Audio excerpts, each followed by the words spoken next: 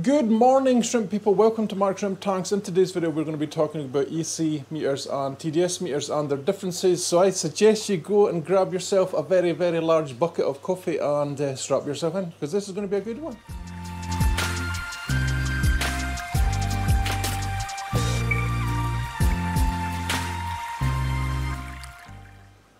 Alright guys, so this was a subscriber question from my Facebook group, not a subscriber, a member question from my Facebook group, right? So her name was Christina Chen, and she asked, what's the benefit of using a conductivity meter versus a TDS meter, right? So it's better that if I just tell you what they actually do, and then we can go over their uses in the shrimp room, and then you can just make your mind up yourself from there on in.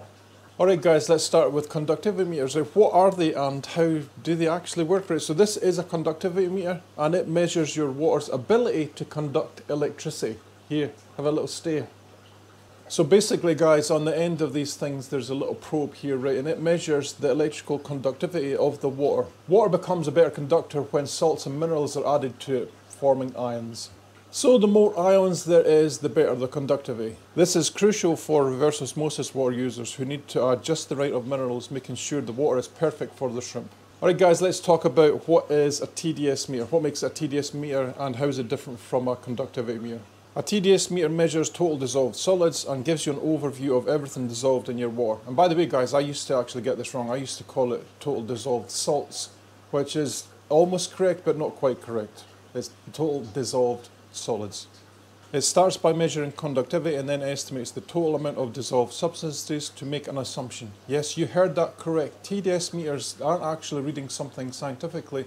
They are basing it on an assumption. And guys, as far as I know, this assumption is based on the salinity of the water, right? So the more or less salinity the water is, the differences in assumption that the TDS meter will make.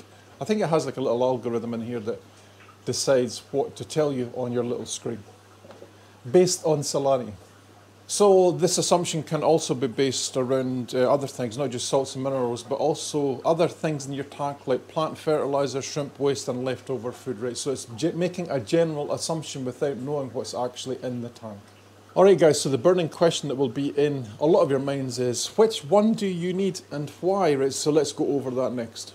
Let's start with the conductivity meter. If you are a reverse osmosis unit users, guys, if you use reverse osmosis water, then this is the tool that you want. You want a EC meter. This is electrical conductivity meter, EC. Right? It measures ions across the two probe.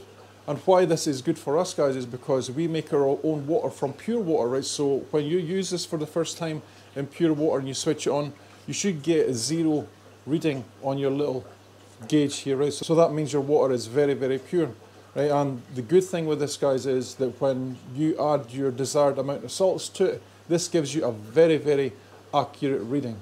So if you're using tap water, a TDS meter should be used, right? Guys, I can't stress this enough, right? If you're going to get a TDS meter, make sure that you are definitely going to use a GH test kit and a KH test kit, because they're probably more important than this if you have tap water. But if you can splash the cash and you want to just test something a little bit extra, then this is a really good little device to get right. And what this allows you to do in a tank with tap water, guys, is it allows you to detect when you possibly need to do a water change, right? So for example, if I go in here and I measure this and it says 300 parts per million, within like 2 weeks as an example, if it is roughly the same, then you probably don't need to do a water change.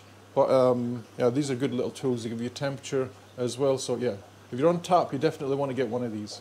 They're both absolutely excellent tools, right? Remember, this is better for reverse osmosis water. This is better for tap water.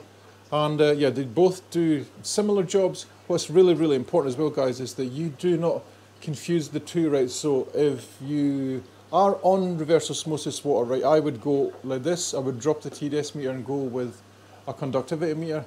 Try and use one, not both, because all you'll end up doing, right, is confusing yourself. The numbers on these are not the same thing. One measures in US Siemens and one measures in parts per million, right? So understand that, right? Don't get them mixed up.